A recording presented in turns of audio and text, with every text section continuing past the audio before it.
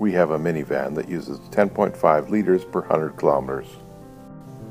We're planning to go visit Grandma, and she lives 803 miles from our house.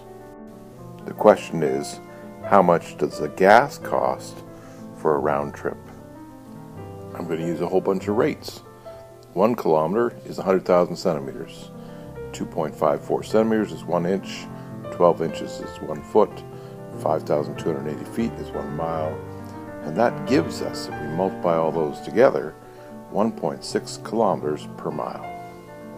Of course, we could have just looked that up.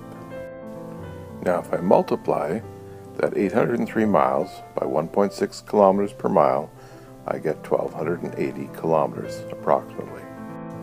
Remembering that my fuel efficiency on my van is 10.5 liters per 100 kilometers traveled, if I multiply these two terms together, I get 134 liters for one way.